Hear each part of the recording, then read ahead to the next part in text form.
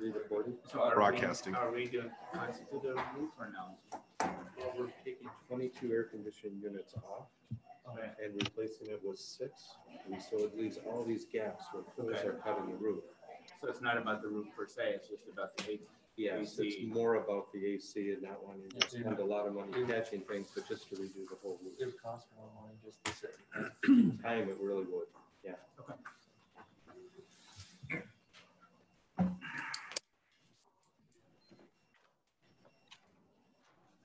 Yes, so.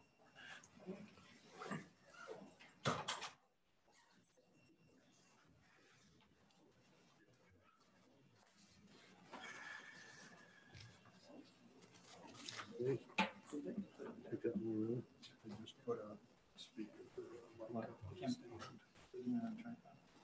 Oh, it's been out there for the last 2 years.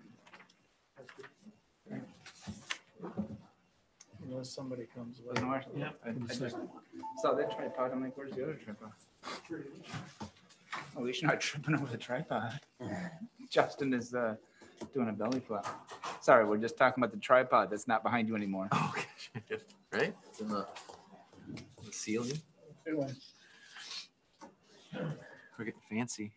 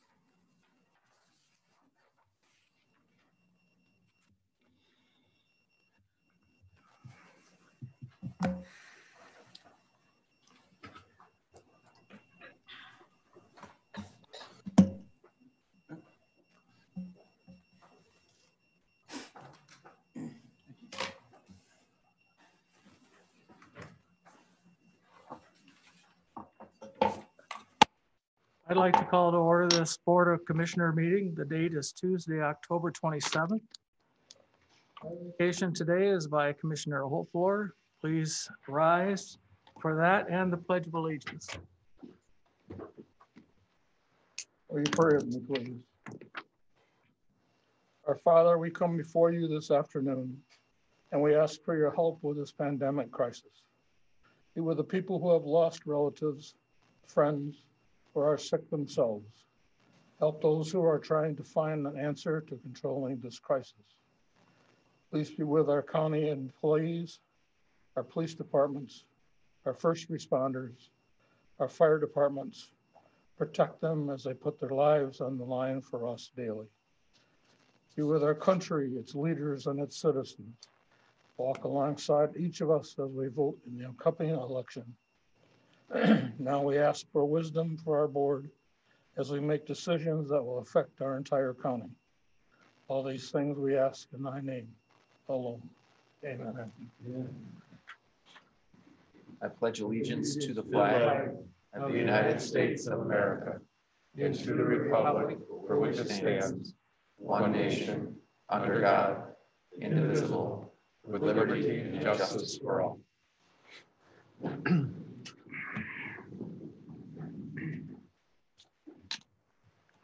Mr. Roebuck, would you call the roll, please? Yes, sir. Mr. Garcia. Here. Mr. Baumann. Here. Mr. Zylstra. Here. Mr. Dannenberg. Here. Mr. Meppelink. Here. Mr. Terpstra. Here. Mr. Holtfloor. Here. Mr. Kyers. Here. Mr. Bergman. And Mr. Fensky. Here. Mr. Chair, we have a quorum. Presentation of petitions and communications. I do have one, Mr. Chair. Okay. This was sent from the Ottawa Area Intermediate School District, and it is a statement from our Ottawa area superintendents. Since the onset of the pandemic, Ottawa area superintendents and other school leaders have appreciated the support and cooperation of the Ottawa County Department of Public Health. Their partnership has been invaluable as we work in tandem to reduce and prevent transmission of COVID-19 in our schools and communities. We believe this collaboration has allowed us to keep the number of classroom-related cases low, making school one of the safest places for students to be. That is all from us. Okay, thank you. One question, Mr. Chairman. The clerk, did you read all the names? Pardon me? Did you read all the names of the commissioners? Justin? Yes. I thought, Justin, I thought you missed my name. Maybe I wasn't listening closely enough. I apologize, Mr. DeYoung. You are right. He is here. And you were my favorite commissioner. I don't know how I missed. Oh! I'm sorry. We have you down. All right. Next thing on the agenda is public comment. We're now in our first public comment section. If you wish to give public comments, please wait till your name is read and then approach the podium. And if you're attending online, please wait until your audio button is activated. You need to provide your name and address prior to speaking, and you will have 3 minutes to make your comments. Clerk Roebuck is timing the comments and will interrupt when the 3-minute time period has ended. Is a chance for commissioners to hear the public. It's not a time for a question and answer session, nor is it the time for a debate between commissioners and the public. If you are here to comment on the closing of Libertas School, please know that the county will not be issuing a statement prior to the litigation of this issue, which is happening in the federal district court in Grand Rapids before Judge Maloney on Wednesday of this week. We thank you for being here in person or online and believe it is great for the democratic process. So with that, our first public comment is from... And Mr. Chair, yep, I do have a list of folks in order who've requested. And the first one is Joel Coleman. We do have the addresses of these individuals as well on the record, so. Okay. Welcome. Hello, my name is Joel Collin, as we just said. Can you hear me on the mic? Yep. That's good. Okay. My family lives in Hudsonville. We're in Kyle Terpstra's district. I own a business that is in District 7, and my children attend Libertas Christian in District 5. As Christians, we believe God has ordained civil authorities and calls us to honor them. We want to make sure that you feel that from all of us. Let me begin by succinctly sharing why Libertas is valuable to me. It starts with a core belief that all people are made in the image of God. This means that we both love our neighbor and respect the freedom of conscience of each individual. The school educates by teaching the whole person in a truly integral approach to education. It is distinctively Christian in that it believes that all people can be in a relationship with God through faith in Christ. Let's consider 3 questions. First, was the press release reasonable? Let me read to you the section titled Public Reporting from the state's outbreak definition document. The need to publicly report a COVID-19 outbreak in an educational setting must balance the need for public disclosure and maintaining patient privacy. Public reporting of outbreaks of significant size or risk to public health should be prioritized. What is the only other school that has received a press release from the Ottawa County Health Department? GVSU. How do 2 cases at Libertas rise to the level of GVSU with over 1,000 cases that would justify this press release? The way the story was crafted generated significant animosity towards Libertas in particular and Christians in general. It has probably exposed you to also similar animosity if comment sections are any indication. Fortunately for me, my email address isn't publicly available online. Second, is it reasonable to shut down the whole school? Is it truly reasonable to assume that all students and staff are close contacts as stated in the published cease and desist order? Is it COVID until proven innocent? Even with the surge at GVSU, from what I understand, students were still allowed to attend in-person classes. Will the health department admit that there were no active cases at Libertas on Thursday at 9 p.m. when they quarantined the building? Third, is it reasonable to seek a court decision when threatened with imprisonment? Yes. I wonder if the health department would address that to many in the community, their actions do not look reasonable, but instead look to be retaliation for a legal dispute. Finally, as a citizen with deep roots in Ottawa County, I am interested in where the health department thinks their authority ends regarding closing businesses, schools, and churches. Thank you for your time. Thank you, Joel. Who's next? And next we have Lanson Perone.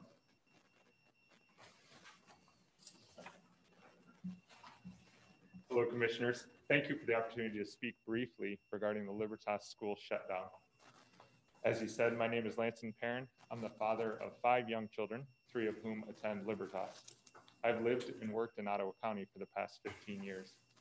As a first-year Libertas parent, I was shocked to find out last Friday that the school was closed and quarantined.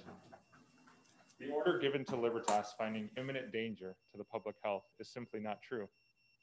As an engineer and one who's followed the COVID-19 pandemic closely, I want to provide a perspective regarding some recent data that's come out about schools, children, and the coronavirus.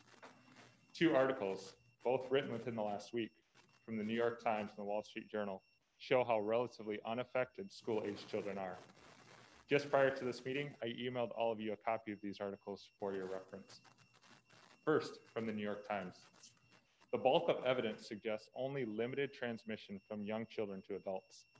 Months into the school year, school reopenings across the United States remain a patchwork of plans: in-person, remote and hybrid, masked and not, socially distanced and not. But amid this jumble, one clear pattern is emerging. Schools do not seem to be stoking community transmission of the coronavirus.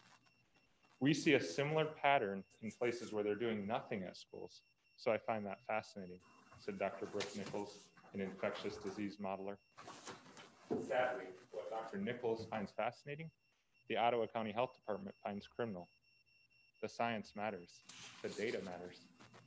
Next, from the Wall Street Journal, the CDC has reported that nationwide there have been 74 COVID deaths of children. As a point of comparison, in the most recent flu season, the CDC estimates 434 flu deaths of children. A death of any child is tragic. Yet we don't shut down schools over the flu, and we certainly don't declare imminent danger and threatening letters. As we move closer to home in Ottawa County, there have been over 1,000 COVID cases in children, with 0 child deaths. This is fantastic news. And Libertas has had less than 5 total cases, staff and students included, all of whom have recovered. While there is much to learn regarding the relative immunity of children, the data from around the world, in the US, and certainly Ottawa County, agree that this is not a pandemic for children. As a parent and community member who loves and sacrifices for my children every day, this shutdown is completely unsupported by the data. Libertas doesn't have any active cases. They have been forthcoming in communication to parents about cases and exposure, and they have continued to love and teach my children. The rest of the world has prioritized children in education and opened schools full-time. It's time for Ottawa County to do the same. In closing, I have a question for your consideration.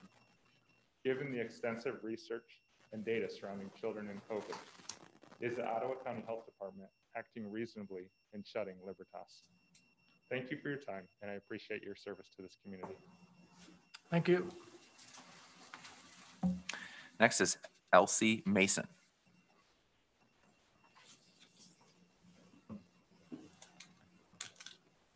My name is Elise Mason. I'm a senior at Libertas Christian School. I reside in District 4, and my commissioner is Alan Dannenberg. Dear Board of Commissioners, thank you for hearing me today. Last Thursday night, my school was shut down by the Ottawa County Health Department. I think it may be beneficial for you to hear my point of view as a student at Libertas and how the health department's decision has affected not only myself, but the entire student body at Libertas. I have been so thankful to be back in school with my peers and teachers this fall.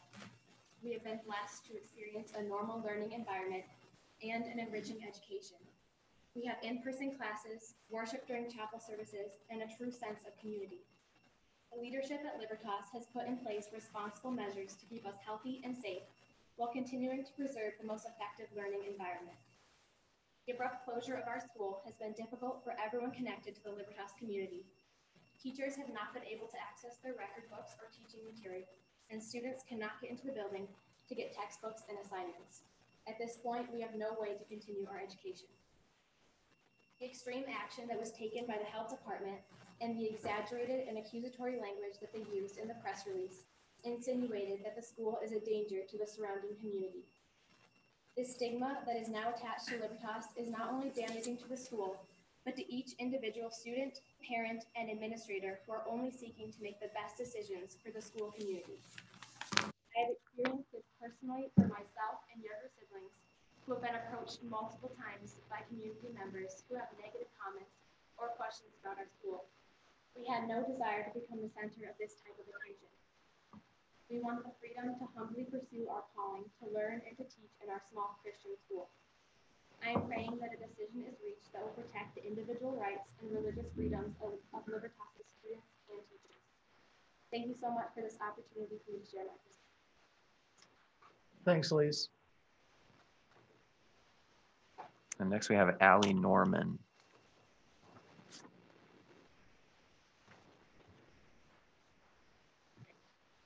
And Ellie, I'm sorry, Ellie, could you speak clearly into the microphone? Apparently we're having some audio issues, sorry. Thank you. Record.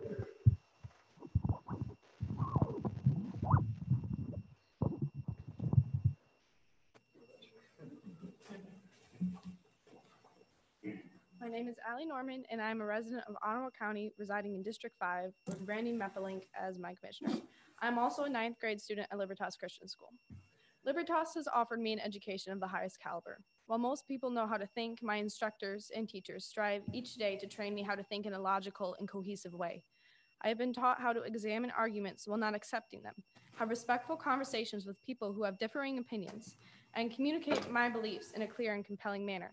Equipped with these tools, the current student body of Libertas will be able to impact a society where these traits are not always practiced or valued.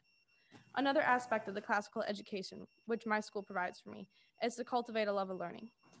When I started Libertas in 6th grade, I absolutely despised math. It was not my favorite subject. This year in 9th grade, I'm happy to say geometry is one of my favorite subjects, and I'm enjoying it so much. And I attribute this to the fact that I've been taught how to love to learn, and math is no longer seen as a struggle, but an enjoyable challenge that I can learn to overcome. The facet of this love for learning comes from an understanding that all subjects were created by God. At Libertas, we learn God is not only the God of theology, but also the God of science, math, logic, English, history, the arts, and everything else. For any subject to be taught separate from the view that all stems from him is plagiarism against the eternal judge. In contrast, if I was placed in the public education system, I would be taught that all subjects are man's capital and not God's. This not only contradicts a Christian worldview, but is simply untrue. I would prefer to be taught the truth. But now I am not allowed to enter my school building. My fellow classmates and I firmly understand that study is worship. Because of the health department, I have been locked not only out of my school, but also my place of worship. As a student that is directly affected by the forced closing of my school last week, I would ask that the commissioners hold the health department accountable for those actions. In closing, I would like to present the true story in which we filter everything we learn and study. We know that God created this world and that he gave us 10 rules, the 10 commandments that he asked us to keep. We know that we broke those rules, and therefore we are guilty before a righteous judge. Because of this and God wanting to be in a relationship with us, he sent his only son, Jesus Christ, to die for us. And Jesus died, paying our price, and rose again, defeating death. Because of this, we can enter into a restored relationship with Jesus and God, because if we accept the gift of Jesus' sacrifice on our behalf. I appreciate your time. Thank you for letting me speak. Young lady, you did a great job with that speech. Eye contact. Who's next? Next, we have Andy Van Sluten.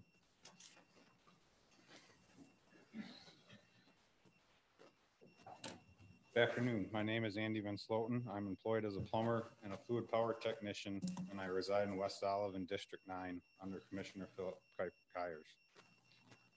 The reason I have chosen to speak to you today is because I am a parent of a child at Libertas Christian Schools.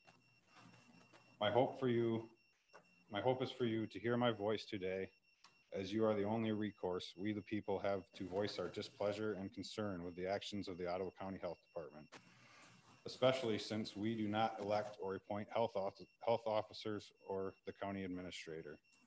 On Thursday, October 22nd, a judge determined both sides remain in present standing until a determination the following week. However, under the cover of darkness, after 9 p.m., the Ottawa County Health Department illegally and unconstitutionally closed our school, which had 0 active COVID cases. These actions leave no doubt in my mind that these orders were carried out as a retaliation to the lawsuit Libertas has filed against state officials, the Michigan Health Department, and the Ottawa County Health Department. My questions to you are this: would the health department quarantine a building with no active COVID cases if there wasn't an active lawsuit? How do employees at the health department decide what buildings to quarantine? We fully understand the issue at hand is in litigation, as many of you have pointed out, but that does not excuse your duty to your constituents to rein in the gross abuse of power from the Ottawa County Health Department. I pray that this board would have the courage to exercise the authority and oversight over the county administrator and the Ottawa County Health Department, for which we the people have elected you to do. Thank you for your time. Thanks, Andy. Who's next? Mr. Chair, we do have 4 comments that are coming in online over Zoom. Was there anyone out in the lobby? Not at this. Okay. Time. There are some people out now. You can certainly. I think the idea at some point was to change the room and get new people in that needed to want to talk. No, none of them want to speak. Nope. Okay. All right. Okay, so the first comment is from Kristen Megan, and I'm going to ask if you would give your full name and your address. Hi. I am trying to reconnect my headset. Standby. Is my audio okay? It's just coming through here. Yeah, we're having the same audio issues we had last time. Is my audio okay? Can you hear my audio? Yes. Yeah, go ahead. Yeah. Okay. Okay, well, hi, my name is Kristen Megan Kelly. I reside at 4522 Equestrian Drive in Hudsonville. I've lived in Ottawa County for just over 5 years. I am currently traveling, or I would be there in person. What I would like you to understand is I normally have a very long list of scientific evidence against the mask mandates. What I want you to know is that I spent 9 years on active duty working in bioenvironmental engineering. I've spent the past 18 years working in the field of occupational and environmental toxicology as a senior industrial hygienist. I am the person who, if you ask any doctor, any nurse, I am the person who selects, conducts risk assessment. I pick PPE out. I train people on PPE. I've tested over 10,000 masks. I've managed OSHA's respiratory protection program for over 76,000 people in 8 different states and 2 countries. What appalls me as a veteran is that I know there is a female in that room from the health department who does not hold a degree in industrial hygiene. In the eye of the law, under OSHA credentials, the only professionals credentialed to make decisions on whether or not PPE is going to work for a specific hazard is a industrial hygienist. Can you even imagine what it's like to be in this career field for almost 20 years with the oath and ethics to take care of all employees and individuals, and to sit by and watch a group of people with no credentials and understanding that cloth masks, e-loop masks, surgical masks, these masks are not rated whatsoever to protect against a virus. I have studies from 2009, from 2013, 2014, 2015, when the H1N1 outbreak occurred, testing the facts that not only do these masks not work, this is what I need you to hear. This is where my frustration lies. These masks are increasing the spread. It occurs through self-contamination and cross-contamination. And to give you a visualization, Count how many times you and everyone else around you pulls on your mask. You don't wash your hands when you do that. If you did that in the work setting, that's an OSHA recordable. I could write up my employees. I could write up a doctor. Anyone who touches their mask while they're wearing it is considered cross-contamination. And studies amongst healthcare workers, an RCT study showed the reason that healthcare workers continue to push and transmit the flu amongst each other was because they were not utilizing universal precautions and they weren't wearing the right PPE. I've sat in infectious disease boards, and do you know what we put people in? Powered air purifying respirators. So for the county health department to shut down a private school that has no outbreaks except 2 people having a virus with a 99% recovery rate. If you don't see how this is unconstitutional, illegal, and unethical, and again, at the hands of Lisa, who has no industrial hygiene degree, she should be facing criminal charges, and that's all I have to say. Thank you, Kristen. Next, we have Lene. And Lene, again, if I could just get your first and last name and your address for the record. Sure. Can you hear me? Yes. Ma'am. All righty. Lene Monera, address 6722 Pierce Street in Allendale. I've lived the majority of my life in Ottawa County. The older I get, the more I realize that Ottawa County has been so successful because of its values. Living in Ottawa County my entire life, it values God. It values family. Ottawa County values hard work, personal responsibility, and independence. These values are near and dear to my heart. They may sound like just vague concepts, but they're very real for most of us. Those values are reflected in our institutions of church and private Christian schools. Those institutions truly are under attack. It sounds like a cliche, but they are under attack, and the attack has come to Ottawa County. Nothing reflects the attack more than the Ottawa County Health Department's shutting down of Libertas in the tiny town of Beaver Dam. I have a copy of the complaint that was filed by Libertas in federal district court.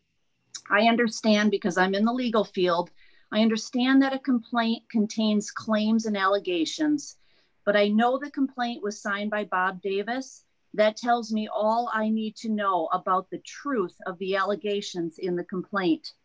That complaint highlights that the health department is attacking Libertas because it still holds chapel and morning worship assembly.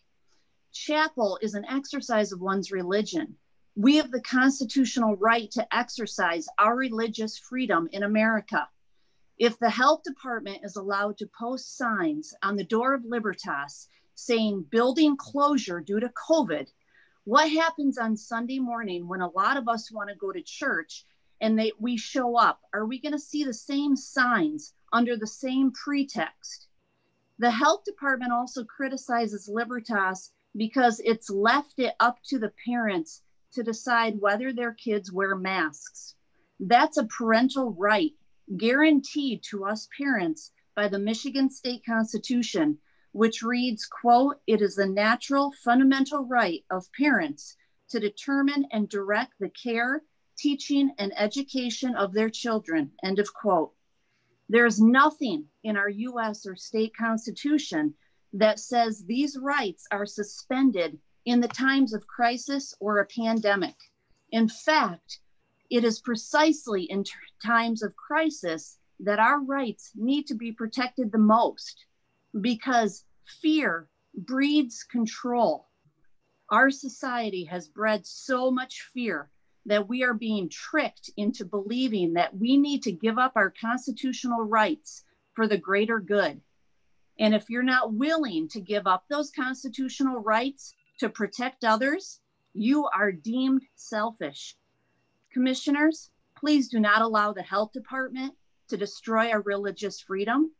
Please do not allow the health department to destroy our parental rights under the guise your of 3 keeping minutes us is up. safe. Thank you, Lene. Thanks so Thank you. much.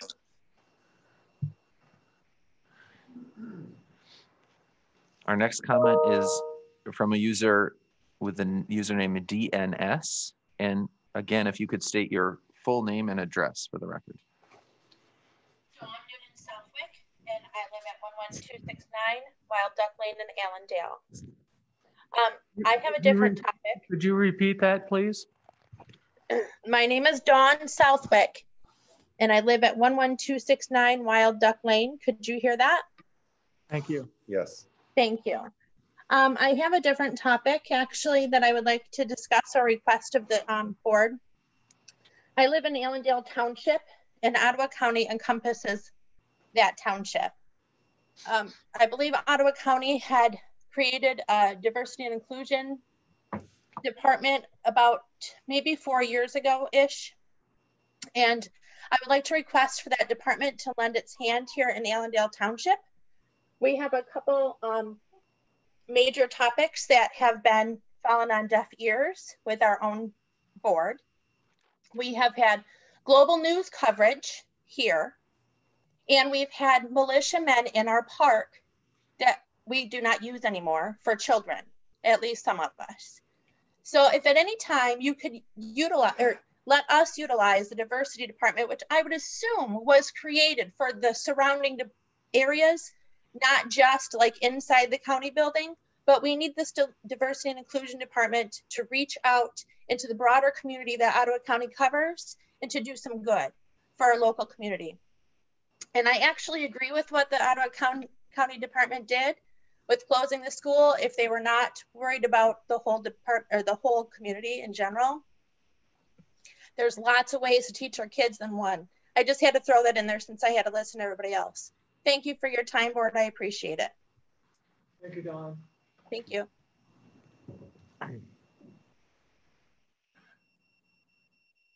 The next comment we have is from Sandy Betton. And Sandy, if you could state your address for the record. Maybe I could, sorry. There we go. You there, Sandy? Thanks. Yeah, I'm here. Hi. Benton, 2805 Judson Road, Spring Lake. Hi, guys. Ottawa County Commissioners are in charge of Ottawa County Health Department. The Ottawa County Health Department has been sued twice in the last week for tyrannical overreach. I'm wondering if we'll be paying the legal fees to defend these actions. Many of us taxpayers do not support such abuse of power by unelected bureaucrats. Should we continue to employ the health department director under whose watch this is happening? They report to the commissioners. Should we continue to employ you, the commissioners, under whose watch this is also happening? This past week, Michigan State Board school member Tom McMillan noted the following about Libertas on Facebook. 10 of the 11 Ottawa County commissioners are Republican. What are they doing immediately to stop this outrage? All the countywide elected officials are also Republicans. Any of them not stepping up to fight this need to be removed quickly from office. They control this insane county health department, unquote.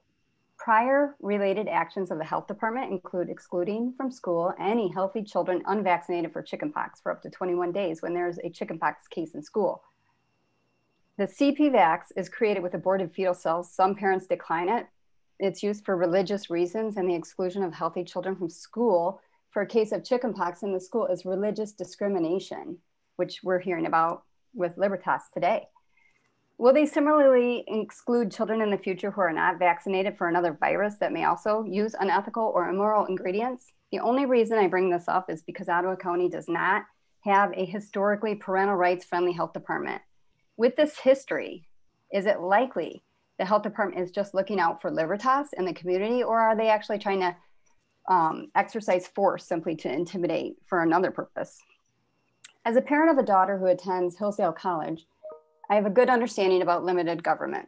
I continue to be disappointed that our Republican elected officials refuse to stand for scientific truth, moral and ethical truth, and limited government. We are not yet a socialist nation and need to work to restrict overreach by these bureaucratic agencies, not promote it. And that's all I have to say. Thank you. Thank you, Sandy.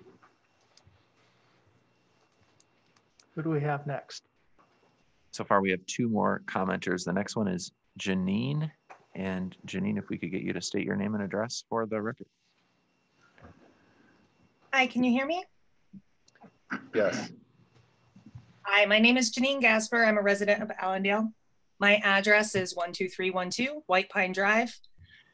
I am a 7-year resident of Ottawa County in the 8th District, living specifically in Allendale. Mr. DeYoung, thank you for your service to our district. Thank you also to the rest of you for taking the time to listen to the public today. Allendale, and in particular, Ryan Kelly,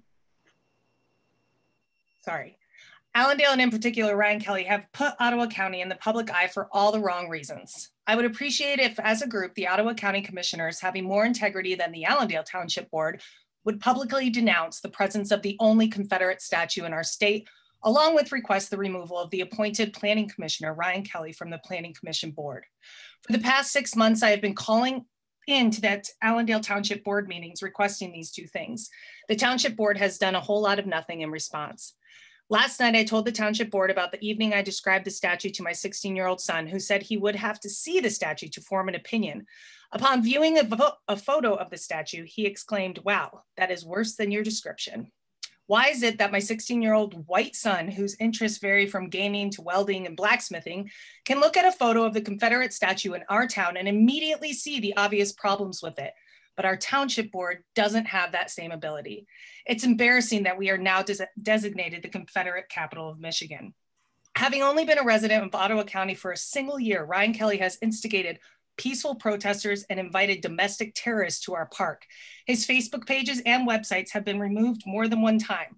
While Facebook has attempted to mute his alt-right dangerous messages, our Township Board stance has stood by his right to assemble in our park with armed militia sharing dangerous messages, including free the nulls, and to not wear masks for the safety of our community members because they infringe on our rights.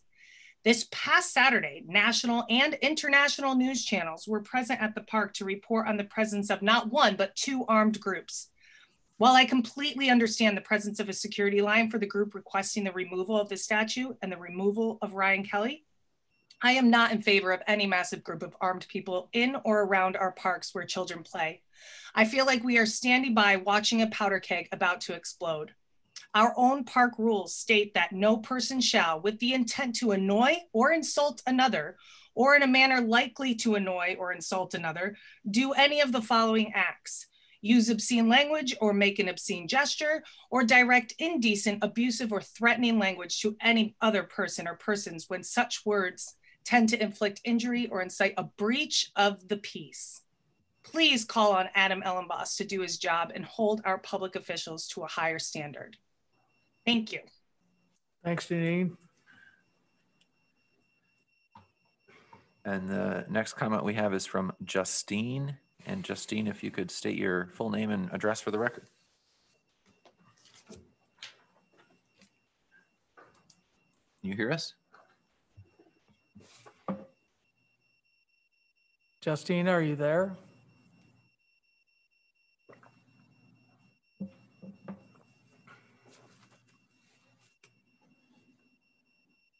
Okay, Audio so issues there. Is there anyone in the hallway? No? There isn't anyone out there that wishes to speak? Okay, all right. So, Justin? And we certainly do have a second opportunity for public comment as well, if we can. All right. So we're going to close the public hearing, the public comments, part of the agenda, and go on to communication from county staff. And we are not doing A, but we are doing B, public health update from Lisa Stefanowski. Lisa, please. Can you hear us? Good afternoon, everybody. Thank you. I just want to start by introducing Gerald Glasshauer. He is our senior EPI and has spoken before the board previously. I've asked him to come to the meeting today to present our most recent data picture related to COVID-19. So I'm going to turn it over to him. Good afternoon, commissioners. It's a pleasure being with you here today. I'm going to share my screen here. I have a couple of slides with information. Darrell, could you speak closer to your microphone, please? You bet. Thank you. Can you hear me now? Yep, that's better. Commissioners, is there anyone on your end that can give me the ability to share my screen?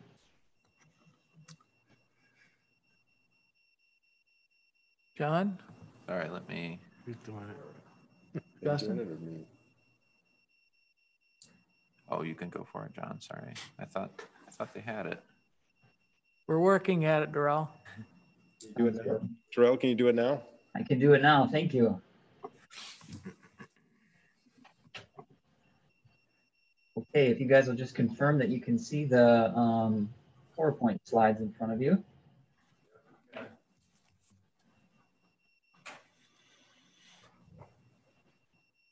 I'm going to do my best to make sure I know which screen I'm on. 1 second.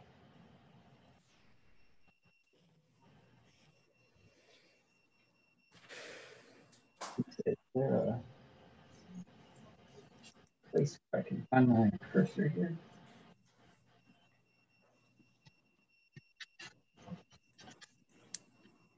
All right, and sorry for the delay. Thank you, everyone.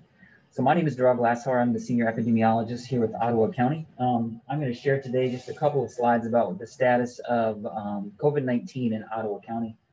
I've shared a presentation recently also with the board just around the trends in Ottawa County. So you're going to see some slides that are similar to my past presentation with some updated information.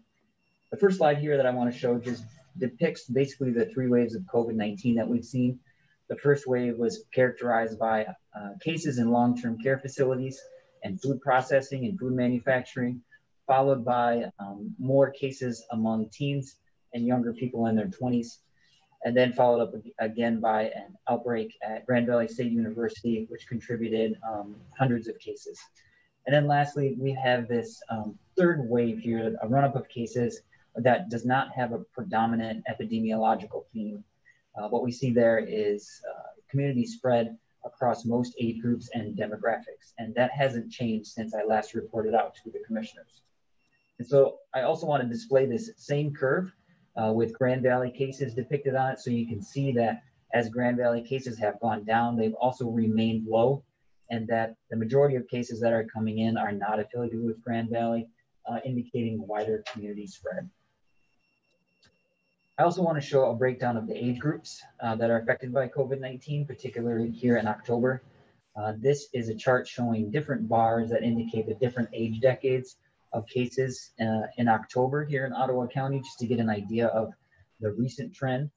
The gray bars indicate the proportion of that age group in our county. So for cases and of our population ages 0 to 9, they make up about 13.3% of our population, but in October only made up 3.7% of our cases. So I just want to point out that these 2 age demographics, 0 to 9 and 10 to 19, we're not seeing proportionally as many cases as we would expect in these age groups based on the population that they make up in our county. And so this suggests, since 0 to 9 and 10 to 19 are the school ages, it suggests that schools are not currently super spreading settings.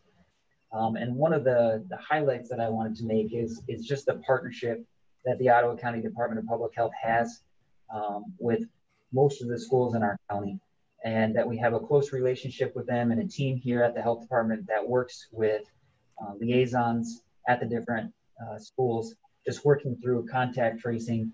Our schools have also done a fantastic job with mitigation strategies like masking and distancing and regular cleaning and hand hygiene. So what I can say is that these case counts proportionally remain low. My hope is that that continues, and it is probably supported and helped by the efforts of our local schools. So I just want to recognize the tremendous effort of the academic institutions in our community to help prevent the spread of COVID-19.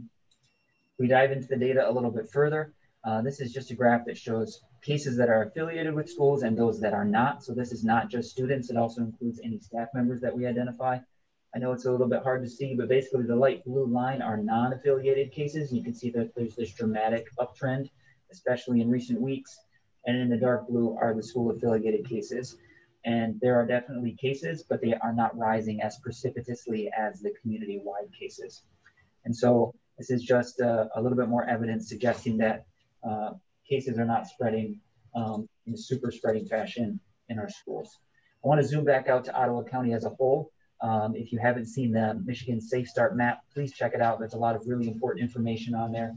And I just wanted to point out that overall, Ottawa County case rate has breached an upper threshold that we have. It's depicted here in this dark purple line. And basically what it shows is that we've been above that level for a number of days now. This level is the highest risk level for case rates, and Ottawa County is not alone. As we zoom out even further to the Grand Rapids region, which includes a number of counties in West Michigan, we can see that the case rate has also breached that 150 cases per day per million, and it looks like it's going to be sustained. I don't have any evidence that those numbers are going to be coming down, but I'm confident that with the community working together, that we can blunt the impact of COVID-19. Finally, I just want to reiterate a couple of messages. And one is that we're continuing to see community spread. Our previous highs are our current lows. And that's something that we want to fix. We want to bring those case counts down. And we can all work together to prevent COVID-19 by masking, socially distancing, and encouraging hand hygiene. And lastly, our personal decisions impact our community. If we choose not to take precautions, case counts will go up, and that can have a dramatic impact on local academia, courts, businesses, and long-term care facilities.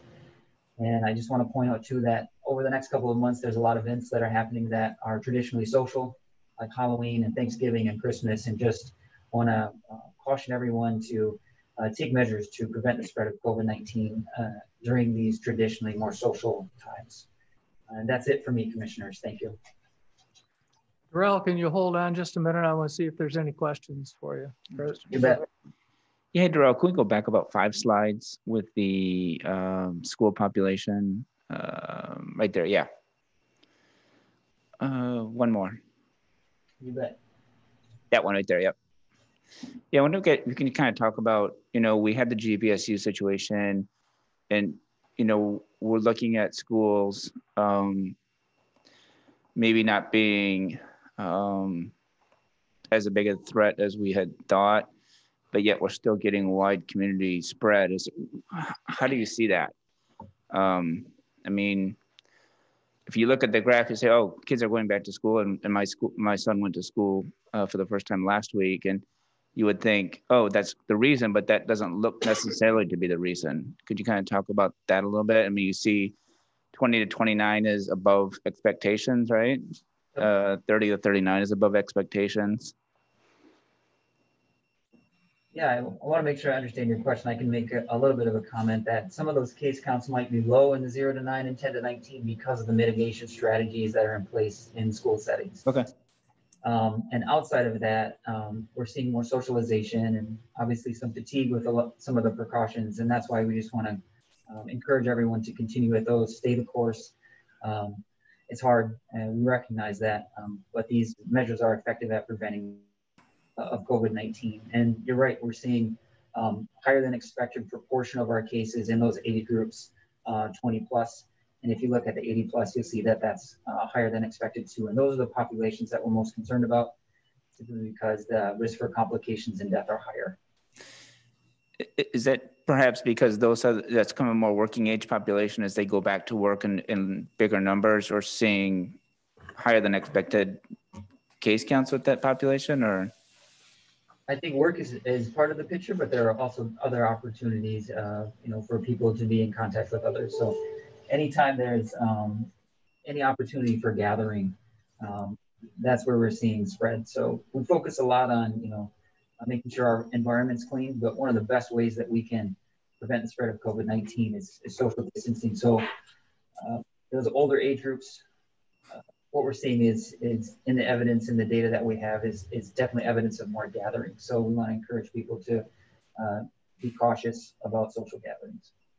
Okay, great, thank you. Anyone else? Darrell, oh, go ahead. Right? Yes, Commissioner Garcia, I do have one question.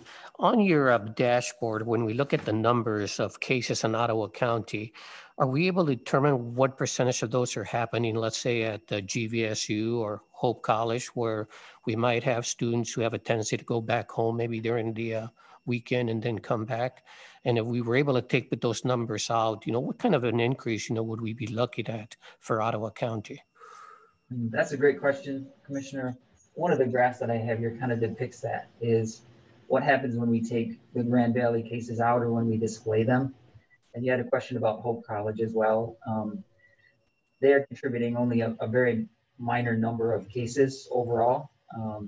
And so when we take those cases out, we still see a pretty tremendous rise in community cases, as this figure shows. Even with the Grand Valley cases kind of taking out, the purple bars, which is everyone else, are still rising precipitously. Darrell, would you comment on, we've all heard, we've always had people talk to us about how, of course, we're going to see more cases because we're testing more. Would you comment on that? Yeah, I'd be happy to. I would encourage people to take a look at our website. So the Ottawa County dashboard has weekly numbers of tests that are conducted. And then we also have the number of cases by day.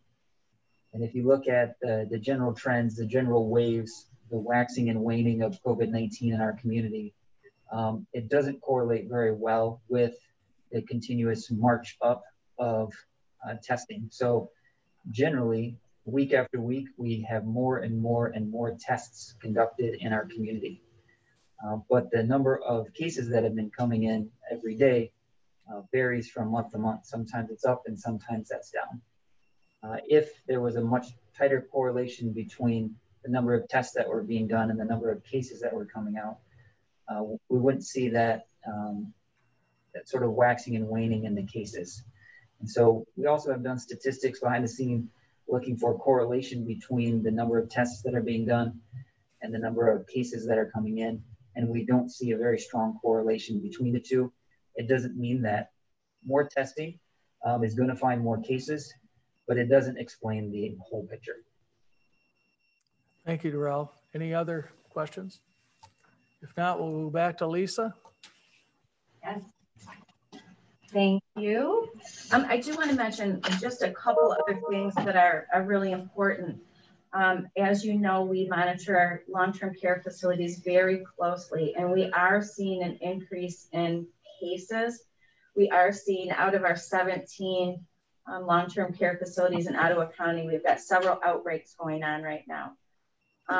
You know, there's a lot of discussion about the authority of the health officer, the authority of the state health officer, or the state health director, and we are given authority to exercise the provisions in the Michigan Public Health Code when we feel that there is an imminent health threat or any kind of danger to our population. We know that COVID can be very serious for many people, but I want everybody to know that we take that authority to exercise orders very, very seriously. And in my 30 years of public health experience, I've very, very, very rarely had to issue public health orders, cease and desist orders, you know, orders against gathering, any of these kinds of orders. And it's because largely people are very cooperative. We can say, hey, we got a complaint, or we've noticed that we have a trend here, and people adapt to doing the behaviors that will prevent any kind of outbreak. This past week, we've been talking a lot with our school superintendents and other school building staff, as well as parents. We've talked with health officers from the surrounding counties. Those are people that are in the same position that I am, only overseeing counties in our area. We all agree as a group of health officers that we want to do whatever it takes to keep schools open. We also see that, you know, a school is a place where a lot more than learning takes place. And we believe that is critically important to the welfare of children. And so we will not be quick to close schools. We have a lot of variables to consider. Fortunately, so many of our schools have been very open with us and sharing data, sharing information, working very closely with us. We've established good relationships, and I know that we will continue to do that, and we will make those decisions together. There was a recent letter that came out from the ISDs from Kent, Muskegon, and Ottawa, all indicating that all schools should be prepared for school closures, but I just want to be clear that has not been the position that we're taking right now. We all need to be prepared because our cases are going up and we just don't know where they will go. But my best advice, my best public health advice is, you know, we should really follow the layered approach to mitigation strategies, because one approach by itself isn't going to be the most effective. So the layered approach, again, wash hands, use hand sanitizer, wear a face covering, social distance, and don't get together in large groups of people. As Darrell mentioned, so many of our outbreaks and so much transmission takes place when people get together in groups and are not distancing and not masking. So on that note, I'll just open it up to any questions. You have a question? Thank you, Mr. Chair. Lisa, I wonder if you could help me understand the Center of Disease Control. Do they consider an outbreak anything 1 or 2 or 3? What is considered an outbreak? Yeah, I need to defer to Darrell on that. Or with your health department, if there's a difference. No, there's no difference. The Centers for Disease Control, as well as the organization that oversees epidemiologists, they have very defined definitions of what an outbreak is. And in some cases, it's based on the specific disease. And Darrell, do you want to just, okay. Well, thank you. As Lisa mentioned, the CDC does have a formal definition for an outbreak. Closer to the microphone, Darrell. Thank you.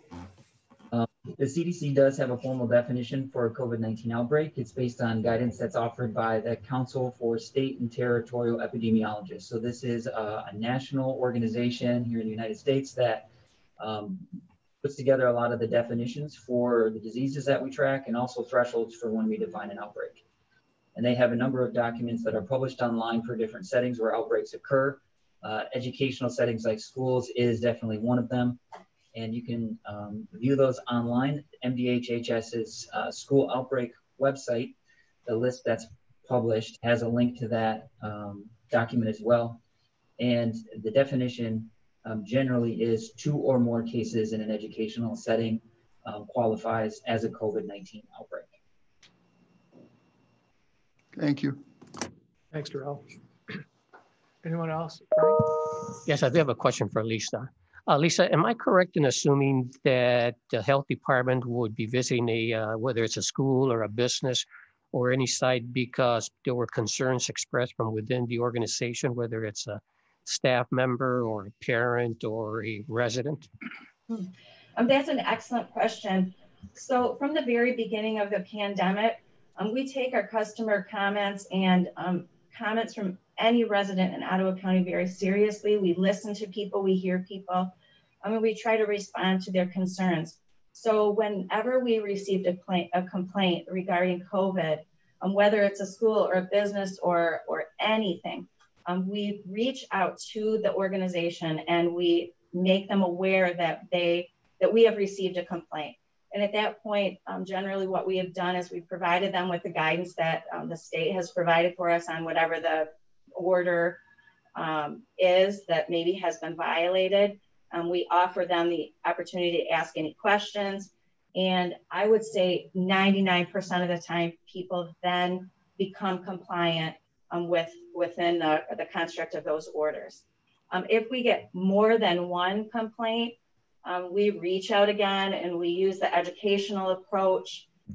We've had some organizations that, depending on the situation and depending on the employees and, maybe sometimes there have been cultural or language barriers. We take all of those things into consideration. We really take an educational approach and a partner approach with every action that we take from the health department. We only ever use enforcement as a last resort when we have not been able to get compliance using our other more educational approach. Thank you. Anyone else? Greg? Yeah, Lisa, can you explain to us a little bit, a lot of statistics are going out there today When do people start dropping off the list? Okay, what has to happen for people to drop off the list? Okay, I mean, you test positive, you go into quarantine, you get a letter after 2 weeks that you're free for normal activity. How long do you stay on that list after that? Commissioner DeYoung, I'm not sure if I understand what list. If you're talking about the list or the statistic about how many cases we've had, we do track cases from the very beginning, since our very first case, so it's cumulative data. Any other list, Jarrell, can you think of that we're keeping on? I mean, if you are a case, you will be in our queue to receive daily monitoring text messages until the time when you're released from isolation, which would be 10 days, improving symptoms, and no fever. If you're in quarantine, which means you're a contact, you don't remain on any list once you've been released from quarantine, which is generally 14 days unless you have. All those folks out there that are getting text messages. Oh, okay. Every day. Are those people, after a period of time, are they still as part of the COVID numbers that are coming through? They would be, if they were a case, they would be in the total number of cases that we've had, but they shouldn't be continuing to be monitored or anything like that. They just drop out. If I'm understanding correctly. Okay, thank you. Lisa, question for you regarding case count. Give you an example. Say I test positive and I've in the last 24 hours have been in close contact with 30 people. None of those people have been tested, but do the numbers go by me and the close contacts, or is it just purely the positive results? I mean, like yesterday, I think, there was 161 or 141 new cases. Are those all positives, or are those positives and close contacts? Those are only reflecting a new positive case. And so I know it's hard to believe that we're having that many cases. It is a real significant increase in the number of cases. We have a completely different statistic that monitors how many close contacts that we are monitoring at any given time. And we also keep statistics on the average number of contacts or close contacts per case. But no, they're very separate. Okay, thank you. Mm-hmm. Chairman. Yep. Yes. Go ahead, Randy first and then Kyle. Lisa, Randy Meppelink. I have a school question, just to follow up from what we talked about a couple of weeks ago. If a student is asked to stay home due to a possible exposure, okay, and they go into the 14-day quarantine, can they go, one of the things I guess my question is, if they're able to get a negative test or 2 negative tests, do they still need to stay home? Because some schools are keeping their kids home even after a negative test. Or what is the stance of, what is the requirement for returning back to school? Can they go back earlier if they have 1, 2, 3 negative tests? Oh, this is such an important question. I'm glad you asked it, because I think there's a lot of confusion out there about this. The answer is sometimes a point of frustration for people. So if you are a positive contact, so let's say my husband had COVID, so now I am a close contact. I am required to go in quarantine for 14 days. And the reason behind that is because according to the science, I could become symptomatic anywhere between day 1 and day 14. So let's say I got a test on day 5. That only tells me my COVID status on that day. I could become symptomatic on day 6, day 8, day 10, any day after that. So we don't allow a negative test result to allow a person to get out of quarantine. Now, do you have a question about that? No, that kind of, I mean, okay. Explains it. I mean, other than, you know, you see constantly in the news media, whether it's in sports, especially in sports and college sports, where they can, you know, get a negative test and they can return to play within a week. Okay. I mean, if we're seeing this nationally, and the only reason I say that is, you know, I mean, somebody told me a while back and they said, you know, and I'm going to quote Ronald Reagan when they said, you know, the 11 most scariest words are, I work for the government and I'm here to help. You know, and when we're hearing this, okay, and we're seeing all this different indecisive, it's just, it brings up a lot of questions. And that's why, you know, really for schools, the most important place is to get these kids back to school. And as you agree, I know that, okay, but that's why my question was really just how they get, sorry about this mask, but I mean, how they get to that point if they're negative, but apparently that if there's a 14-day period, so.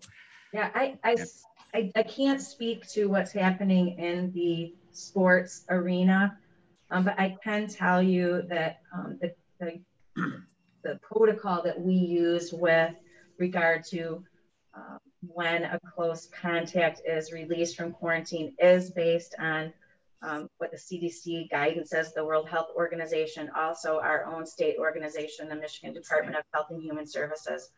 And so that is what we have to follow. So okay. It's consistently applied in Michigan, I can tell you. Okay. Thank you. Kyle? Hello, Lisa. This is Kyle.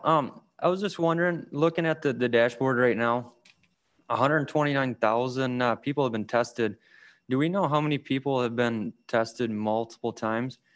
And then if someone tests as positive for COVID and then they wait a few days or, 13 days, get retested and they test positive again, is that 2 positive cases? I'm going to let Jarrell answer that question, if you don't mind. Thank you for the question. The question is generally about positivity and how we calculate it. If you look at our website, the calculation is based on all of the tests that are conducted, and it includes people that have tested positive multiple times. That was a little bit more common earlier in the outbreak when one of the ways to get out of isolation was repeated testing. Now we have a timed approach that includes symptom reduction in order for a person to be released from isolation. So it's less common for people to be tested multiple times. In addition to that, we've done some analysis here at the health department looking at test positivity. So including all of the positives and all of the negatives, or just including a person one time if they're positive, and then taking them out into the future. And what we're seeing is that the positivity metric, either person positivity or test positivity, doesn't change that much. And so we've maintained the lab test positivity because it's a simpler, more straightforward and easier metric to maintain and still reflects the situation well. Did that answer your question? Yeah, and then I got one more. What is the current rate of like asymptomatic? And we're talking a lot about symptoms. So if someone's asymptomatic, how does that work? Are they in quarantine for 4? I mean, if they show no symptoms, how is that working? So I can speak to the statistic.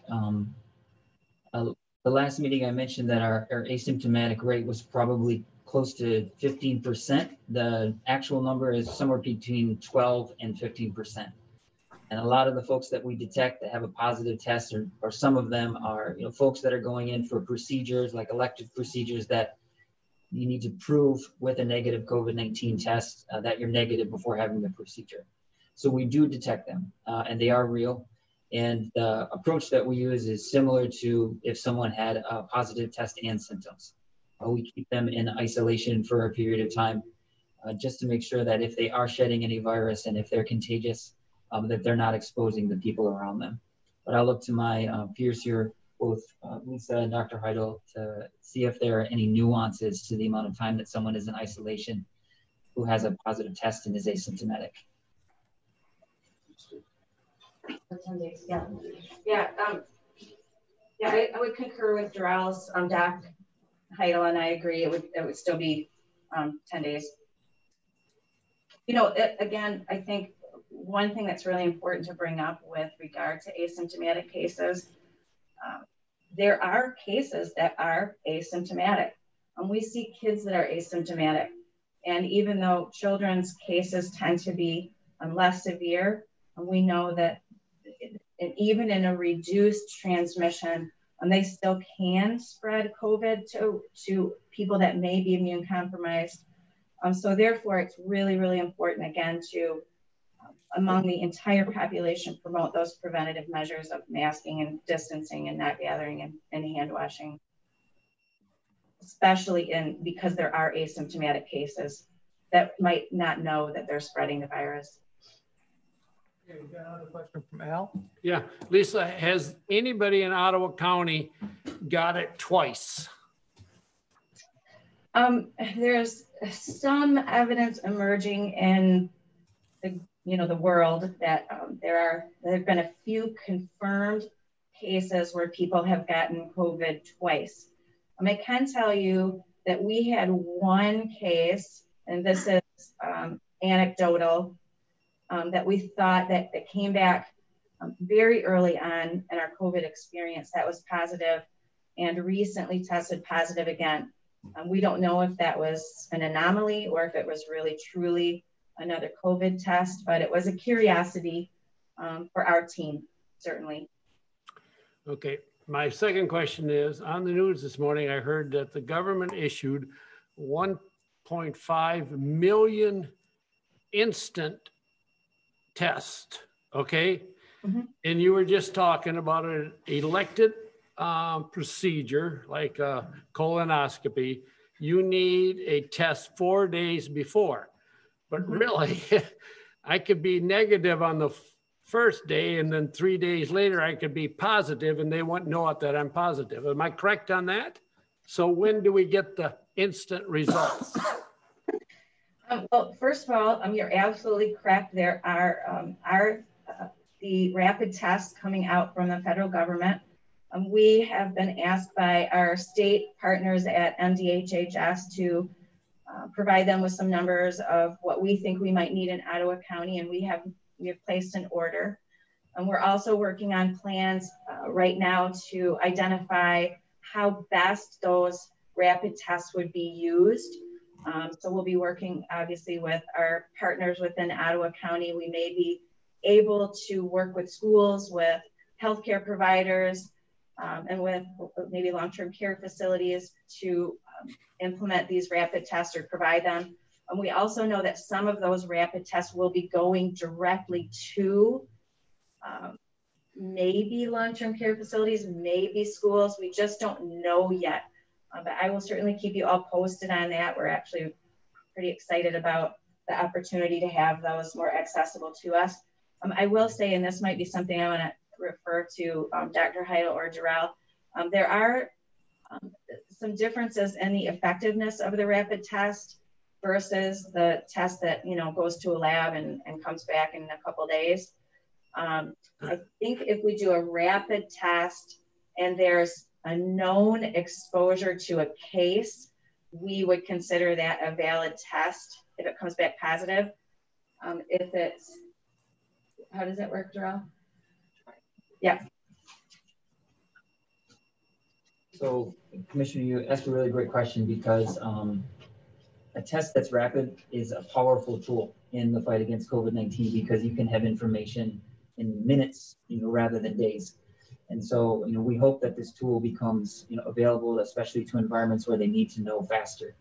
The test that's coming is a pretty good test. Sensitivity and specificity is pretty high. It's not as good as the one that they put up your nose and run like an RNA test in a lab with.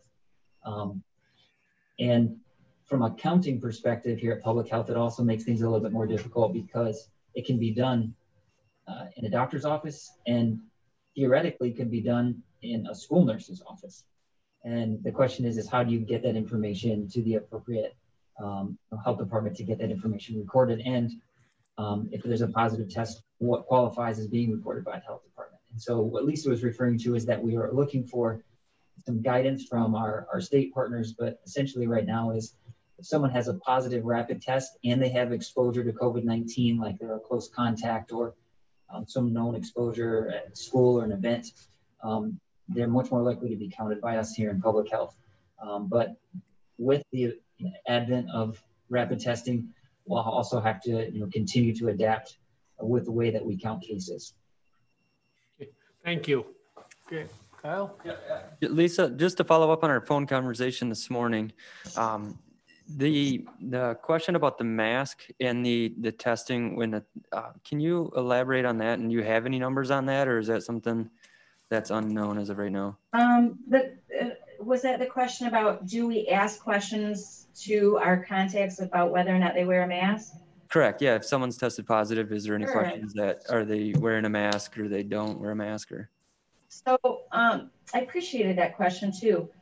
So when we do an investigation, and this is actually one of the reasons why it's so important for us to do an investigation. When there is a case, we call, we talk to the person who's had a positive COVID test. We ask them how they're doing. We ask them if they have any questions, if they need any additional support, maybe a referral to another organization that may be able to help them if they've got a difficult life situation on top of COVID. So part of our investigation includes asking them if in the past, period of time leading up to their COVID positive, they were wearing masks, if they were social distancing. We do use that information to help us discern how to handle close contacts.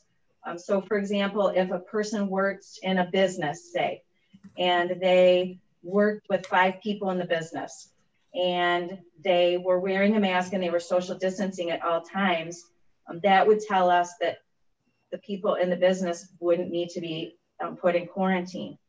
And if they weren't masking and distancing, we would put them in quarantine. So it provides us with really important information that helps us to help not only the business who needs to have employees, but also, those individuals who, have made a good decision to do those things, they, can continue working. So is there any numbers, like a percentage of positive tests that were strongly wearing masks, or a percentage of moderate usage or anything like that? Or yeah, I don't believe we have analyzed the data in that way at this time. We've really only used it thus far to help us determine isolation and quarantine. Go ahead, Frank. Lisa, it's more of a comment. As a former middle school principal who was responsible for over 600 students, high school principal with 1,500 students, and a school superintendent with over 500 students, I know how your role is. It's a difficult time. You have to make some difficult decisions. And I applaud all of your efforts, whether people agree with them or don't agree with them. There were many days when I got phone calls and emails from parents who didn't agree with my decision.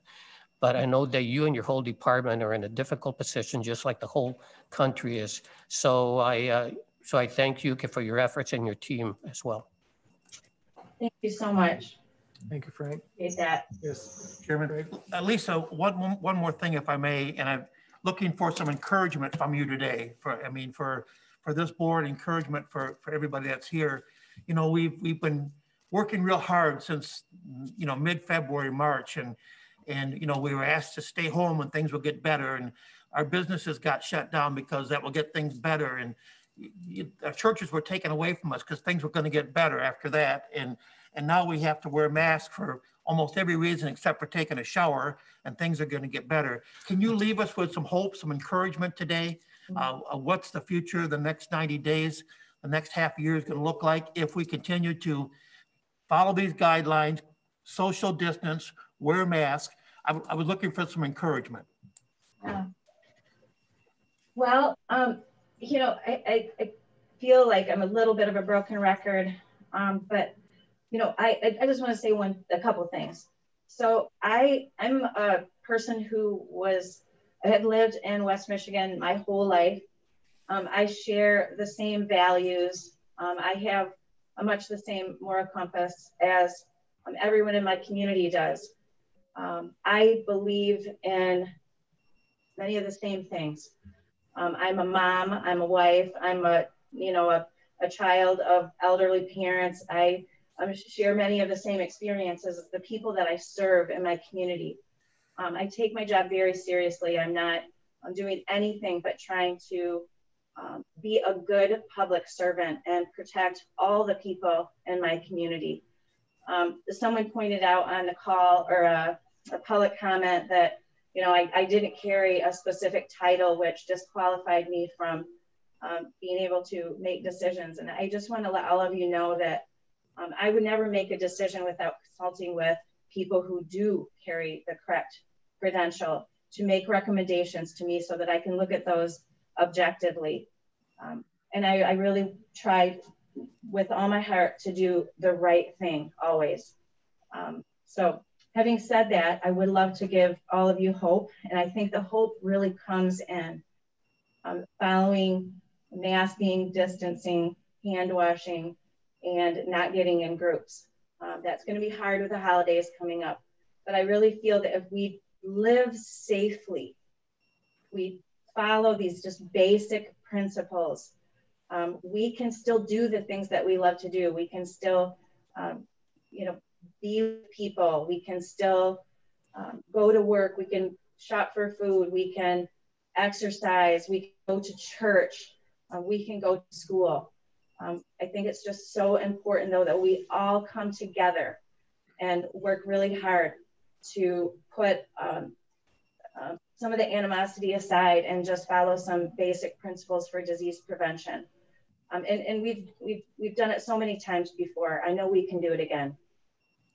Thank you. Thank you, Lisa and Darrell, and thank you for your service. And we really do appreciate what you're doing. So thank you. Thank you all. With that, we'll just hold off just a minute while some folks want to leave.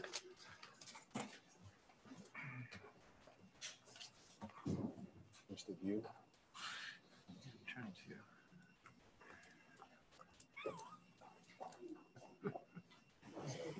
Spotlight this. I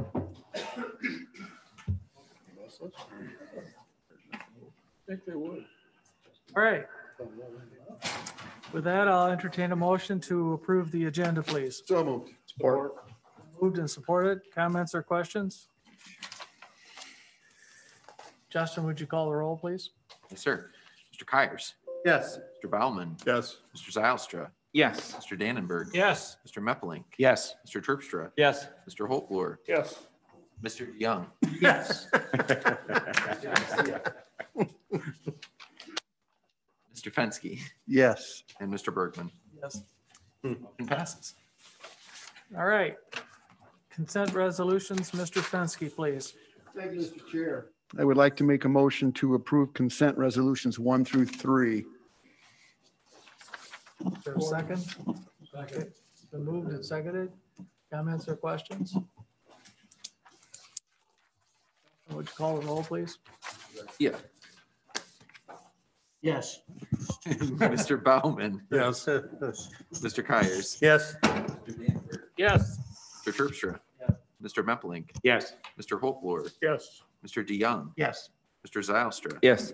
Mr. Fenske. Yes. And Mr. Bergman. Yes. Motion passes. Action items for planning and policy, Mr. DeYoung, please. Thank you, Mr. Chairman.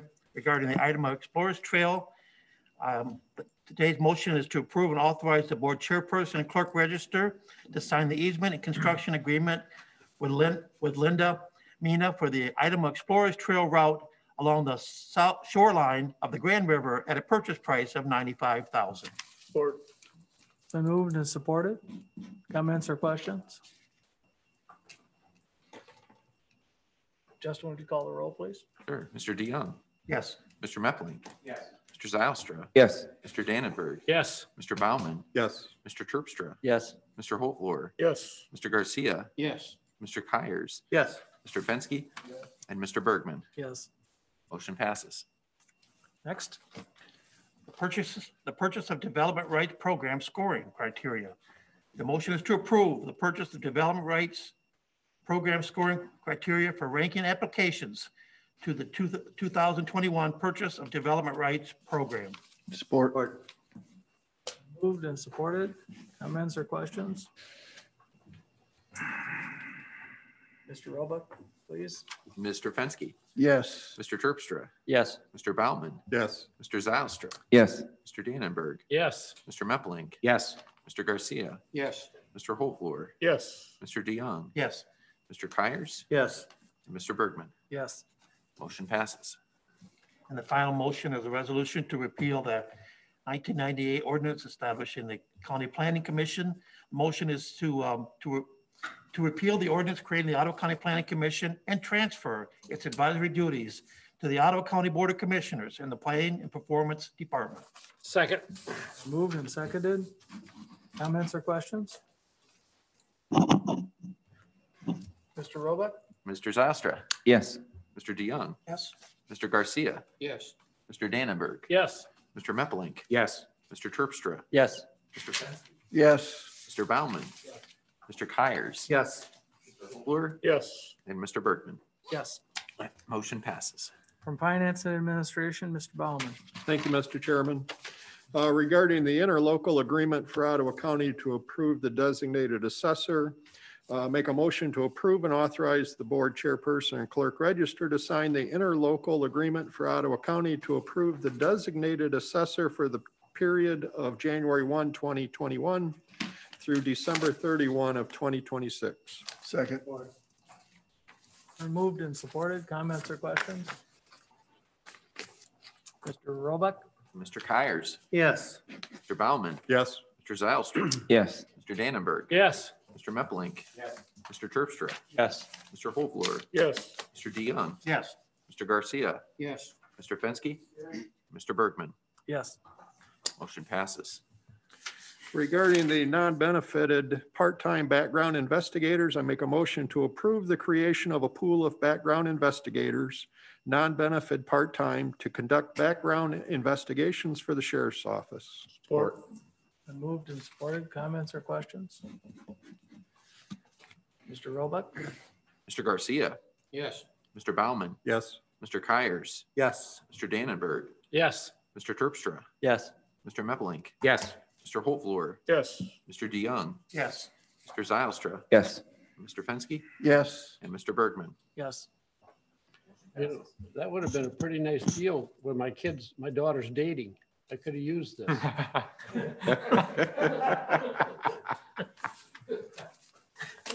Yeah. Oh, you got to pay for that? The Family Courthouse Project financing, I make a motion to approve and authorize the board chairperson and clerk register to sign the resolution declaring official intent to reimburse Family Courthouse project expenditures with bond proceeds. Supported. Comments or questions? Mr. Roebuck? Mr. Kyers. Yes. Mr. Baumann. Yes. Mr. Zylstra. Yes. Mr. Dannenberg. Yes. Mr. Meppelink. Yes. Mr. Terpstra. Yes. Mr. Holtvluwer. Yes. Mr. DeYoung. Yes. Mr. Garcia. Yes. Mr. Fenske. Yes. Mr. Bergman. Yes. Motion passes. Regarding the 2020 Ottawa County apportionment report, I make a motion to approve the 2020 Ottawa County apportionment report. Support. Moved and supported. Comments or questions? Mr. Roebuck? Sir, Mr. Kyers. Yes. Mr. Baumann. Yes. Mr. Zylstra. Yes. Mr. Dannenberg. Yes. Mr. Meppelink. Yes. Mr. Terpstra. Yes. Mr. Holtvluwer. Yes. Mr. Fenske. Yes. Mr. DeYoung. Yes. Mr. Garcia. Yes. And Mr. Bergman. Yes. 2019 administrative and IT cost allocation plans, I make a motion to approve the 2019 cost allocation plan and the 2019 Innovation and Technology Department allocation plan for implementation in the 2021 budget. Support. Been moved and supported. Comments or questions? Mr. Roebuck? Mr. DeYoung. Yes. Mr. Meppelink. Yes. Mr. Zylstra, Yes. Mr. Dannenberg, Yes. Mr. Fensky, Yes. Mr. Baumann, Yes. Mr. Terpstra, Yes. Mr. Holflor, Yes. Mr. Garcia, Yes. Mr. Kyers, Yes. and Mr. Bergman. Yes. Motion passes. And finally, regarding the Hudsonville HVAC and roof replacement project, I make a motion to approve and authorize the board chairperson and clerk register to sign the low bid from Cross Construction in the amount of $1,697,777 to replace the HVAC equipment and replace the roof at the Hudsonville District Court. Support. Been moved and seconded. Comments or questions? Mr. Rolo? Just wanted to make sure that that wasn't an additional one on there. Is that the accurate? No, I'm kidding. For a whole roof and the HVAC, right? Yes. Okay, it's replacement of roof as well. Yes. 22 units are coming off, and I think that with all the holes that's going to create, it made a lot of sense to replace the roof now instead of doing a whole bunch of patchwork that would be expensive and then needing to replace the whole roof out of the normal schedule anyway. So this kind of gives the whole roof a fresh start with the new air conditioning HVAC system on it. Did we get more than one bid? Got Yes. four or five bids? Yeah. Okay. Yep. And that was the low bid. Okay. And I noticed, Al, that it wasn't budgeted for this year, or? Well, $1 million or so was in the capital improvement fund. Okay. But really the roof is more of a later thought. Initially, I think the plan was that was in the CIP was simply capital improvement plan was simply to replace the unit, fix the HVAC problem. And this has been a problem since we completed we basically doubled and rehabbed the Hudsonville facility in 2005. And it's been a long-term frustration for the occupants of that facility. The fact that it can get very, very humid in the summer. When they make copies, the pages stick together if they come out of the machine. And we've invested in other solutions over the years and finally landed on this as a way to finally fix it for good. Mr. Roebuck? Yes, sir. Mr. Terpstra. Yes. Mr. Baumann. Mr. Zylstra. Yes. Mr. Dannenberg. Yes. Mr. Meppelink. Yes. Mr. Garcia. Yes. Mr. Holflor. Yes. Mr. Fensky. Yes. Mr. DeYoung. Yes. And Mr. Kyers. Yes. And Mr. Bergman. Yes. Motion passes. Appointments, non-discussion items. I would like to recognize the Ottawa County Planning Commission. On behalf of the board and the citizens of Ottawa County, I'd like to thank them for their service and also just talk about some of the accomplishments that they've had over the years. They have implemented projects such as the countywide non-motorized pathway plan, the M104 corridor study, the 68th Avenue corridor study, the rural character and preservation guidebook, and several countywide public transit feasibility studies. In addition, they have helped to launch the county's comprehensive groundwater study. They've been instrumental in the creation of committees such as the Tree Legacy Committee, Broadband Steering Committee, Road Salt Task Force, and Groundwater Task Force. They've acted as a deliberating body in construction of the M231 bypass, Phase 1, and the adjoining Sergeant Henry E. Plant Memorial Pathway and Spoonville Trail segments. They've initiated the award-winning Urban Smart Growth Demonstration Project that has helped to set the vision for and transform downtown Hudsonville. They've offered and hosted annual planning and zoning fundamental training to local units of government officials from counties across West Michigan. There are 9 current members. And I think I have that list here someplace. Rick Gajewski, Frank Garcia, Timothy Griffhorst, Terry Hassink, David Crocker, Ted Malfit, Kirk Perschenbacher, Nathan Pyle, and Doug Zylstra. In addition to that, there was 34 past members, and I'm not going to read all their names, but I think it's good to just stop and think about some of the things that they've done. So that's why I wanted to just make a list of some of the accomplishments that they've been able to have over the past few years. So their work has been accomplished, and it's still ongoing work because it's now transitioned to several other committees instead. So Al, report of the county administrator. Maybe you can elaborate on that a little bit. Yeah, sure. I'll be brief, just a couple of things, but also I'd also like to thank current and past planning commission members for their service. And I would also say that in most cases, form should follow function. And when the planning commission was created, one of the basic duties that it had was to help provide a forum and make decisions on zoning decisions that were made within 500 feet of a jurisdictional boundary. And that was requested to be ended a few years ago. And so that basic duty is gone.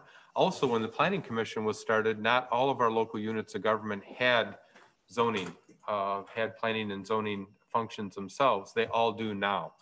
And so this group was partially created to help fill in the gaps for those units that didn't have those laws in place. And now they do. Also, I would say that when the Planning Commission was founded, we didn't have a Parks Commission or a Housing Commission. And that, in fact, we recently reinstituted the Housing Commission. And the Parks Commission really deals a lot with, you know, our environmental type needs in the county. And the Housing Commission was reinstituted due to significant concerns. We also didn't have PDR or the Ag Preservation Board. And that exists now. So I think that you can see a trend where we need commissions more for specialized areas because of the complexity and the content of those areas. And so definitely you'll see a proposal to take our, much like the state has done in the past, but to take our groundwater task force and turn that into a commission. So we need to look at the representation. I think there's some areas where we need to add some representation. And then I see that as probably a permanent need of the county going forward, having a groundwater commission, because these issues aren't going to be resolved in a year. I mean, they're going to be with us and need attention for the foreseeable future. And then the other area that's starting to receive a lot of extra attention, in fact, we talked about it at our Lakeshore Advantage board meeting yesterday, is broadband. And the fact that COVID is maybe kicking everybody in the pants a little bit about making sure that you know, that there is affordable access to broadband throughout the county and throughout our state and our region, because you hate to see a situation where a crisis shuts the state down and some kids have more advantage to continue their education than others simply because of the quality or availability of broadband. And many, and I believe this, I think broadband should be treated like a public utility. No different than water or sewer or electric or gas or what internet services become in some cases. But certainly I think it's the type of thing that should be readily available at an affordable price to every single person so that everybody has a fair chance at doing things like continuing their education during a crisis or supplementing their education. So I think we'll see movement on that in the greater community. I know the ISD is working on it. Holland Public Works. You know, I think this is a concern for everyone. So how that comes together, I'm not sure, but definitely be on the watch for that. Things will start popping with that. Also, just wanted to, you probably yesterday, maybe today, should have gotten your NACO newsletter at home. And that does have a nice article on the county DEI program. So you may want to check that out if you haven't already. And I said I'd keep it brief, so I went too long already. So that's it for today. All right, thank you. Next thing is general information, comments, or meetings attended. Commissioners? Mr. Chairman. Anybody?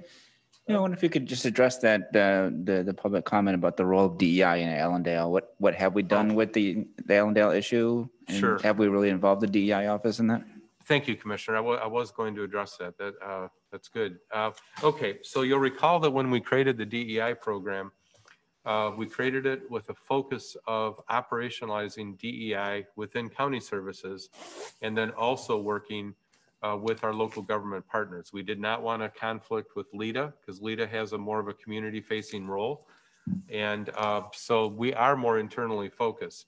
Not to say that Robin does field phone calls and does answer questions, but as far as the county taking a front and center role, we would view that more as a LEDA. In fact, I think my comment at the time we created the program was, if somebody burns a cross or writes graffiti somewhere, you won't be reading about Ottawa County taking a position on the front page of the paper. That's space that LEDA has filled in our county for a long time.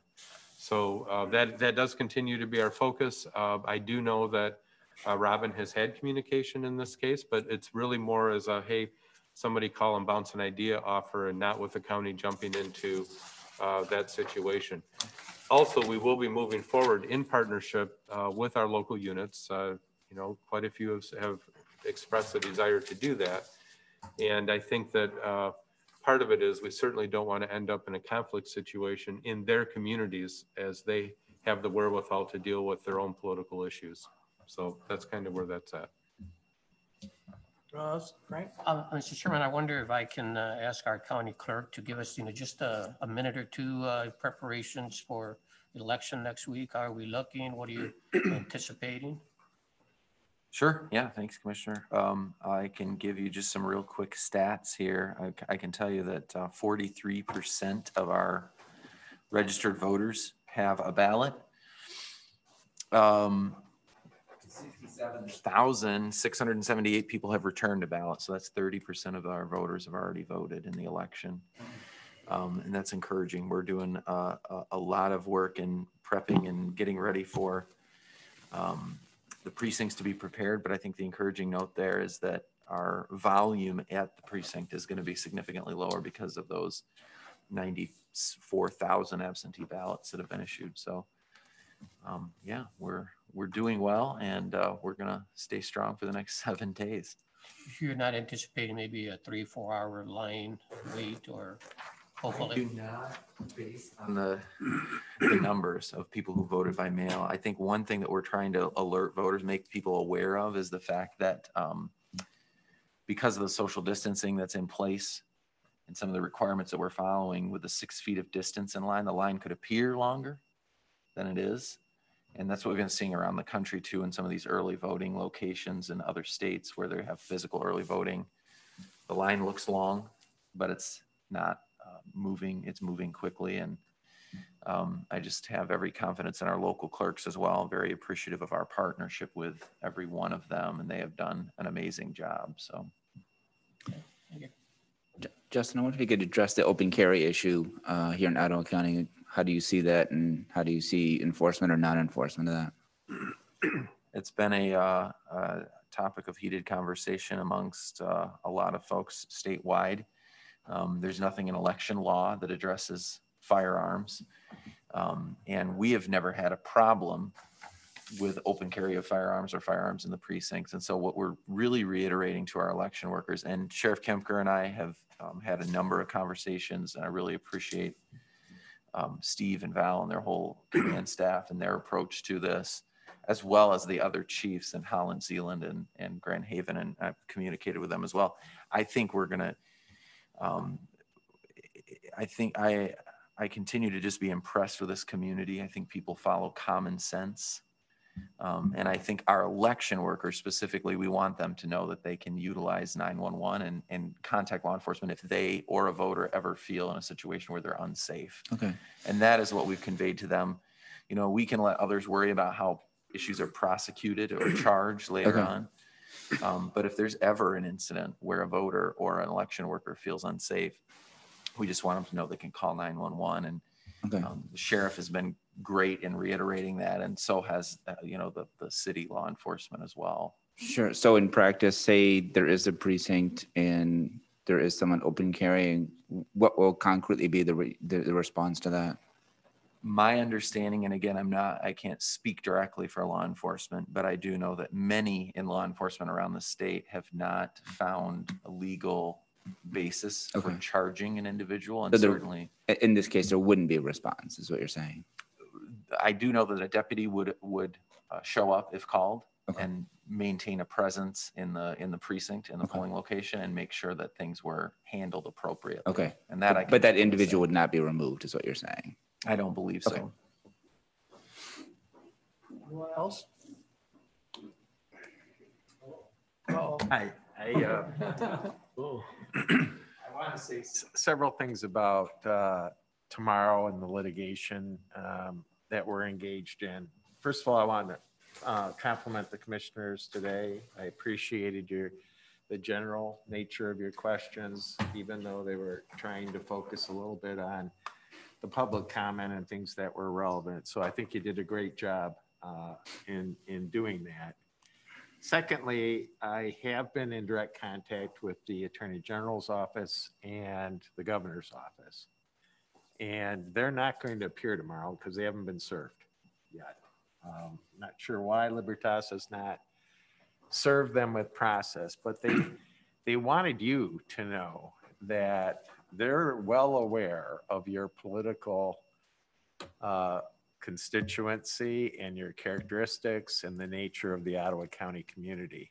And they're very appreciative of the political pressure that this proceeding has, in a certain sense, on the board. But they want you to know that they think it's very important that we be consistent across the state with schools to keep them open with the masking and the gathering restrictions.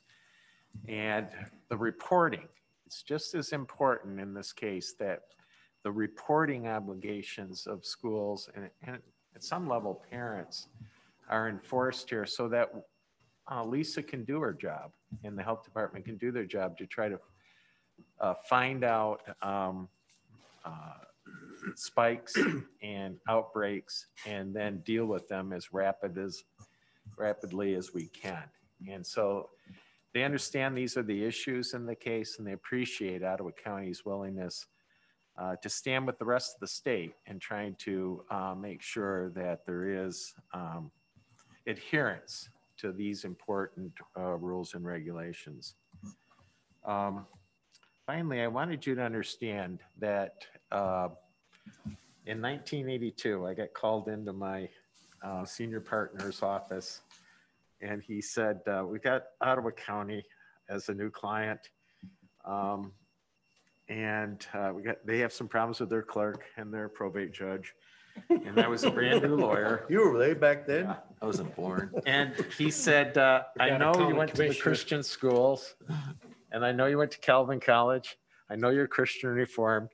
So you can understand these people. And if I need interpretation at times when I deal with them, I know you'll be able to provide that for me. And, you know, I've been Ottawa County's council in one level or another ever since. And I do reflect your values. I reflect the values of this community, which is why I'm still here some 38 years later. And I litigate with those values in mind too. I have softened my request tomorrow in front of the judge, given the fact that Libertas is finally respecting at least our cease and desist orders to the point where they're not holding in-person school. I don't want Judge Maloney's injunctive powers to be a possible bar to getting them reopened. And so I'm not going to ask him tomorrow for an injunction against their continued operation.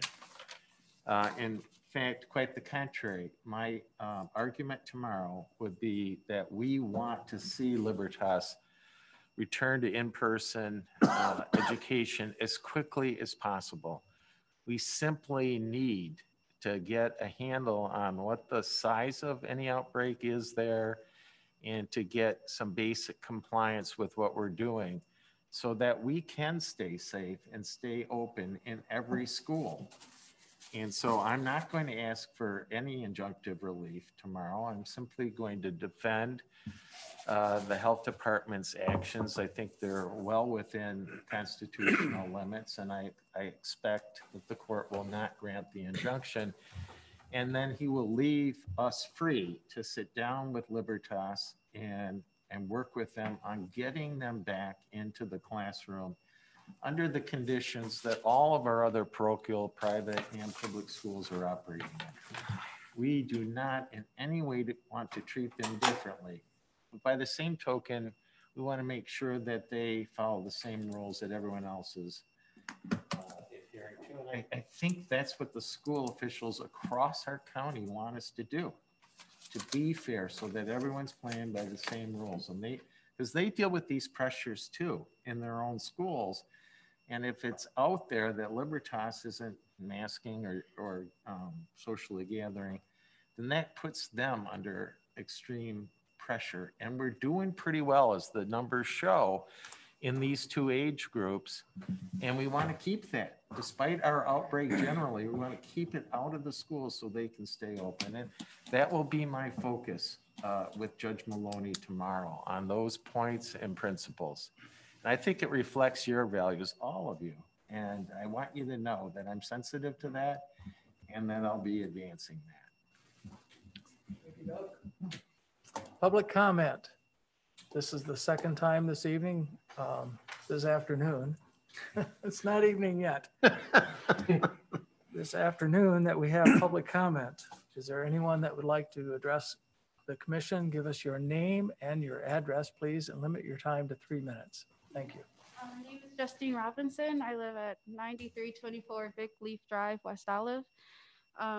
I just wanted to respond to the public comments earlier, which was really religious and filled with ideology, especially when referring to impinging their rights. I just want to remind this county what's been happening last Saturday and every Saturday since June. I've been protesting the removal of Allendale, the only racist statue in Michigan, which is in Allendale, and the removal of Brian Kelly, who is a real estate agent who sits on the planning board of Allendale Township.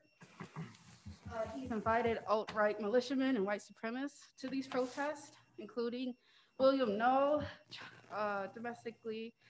recently charged with domestic terrorism in the kidnapping plot of Governor of the governor.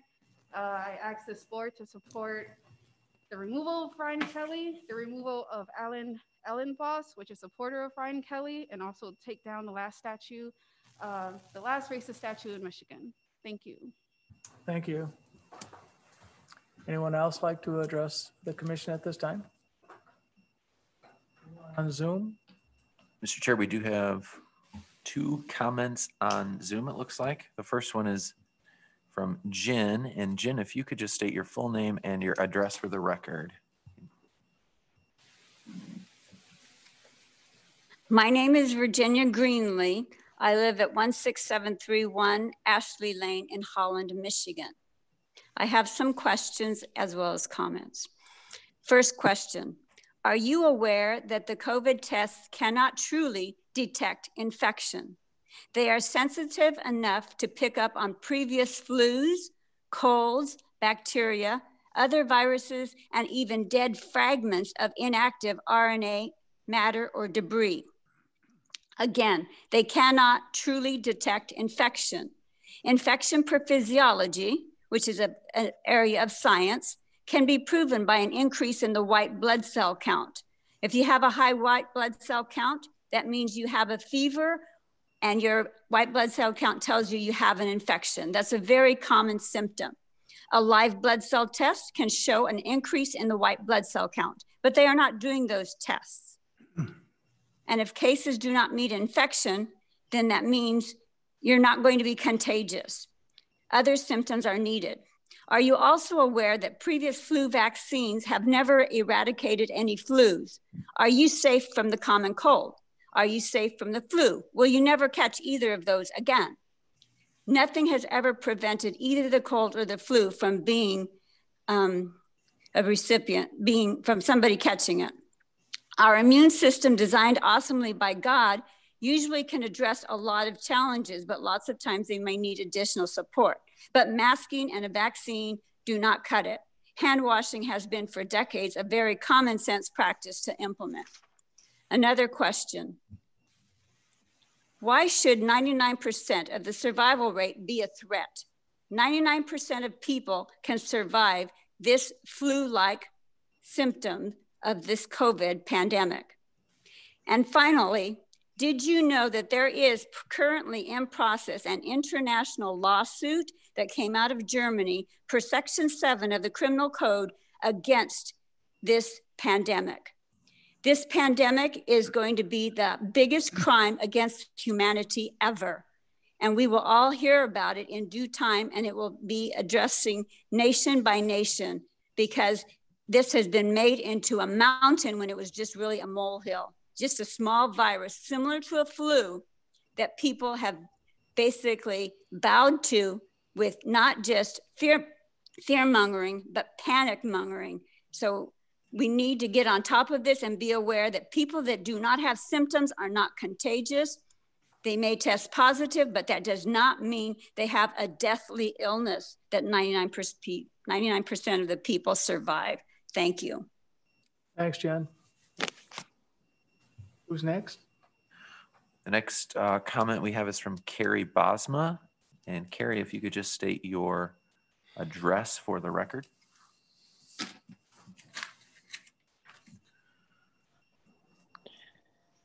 Hi, I'm just on here. I did not ask to leave a comment. I'm sorry.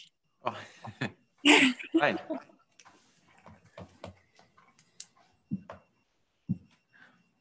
That is all we have right now. Okay. All right. All right, then I'll entertain a motion to adjourn. So moved. Support. Move and support. All in favor, say aye. Aye. Opposed, same sign. Thank you. So. You got a second?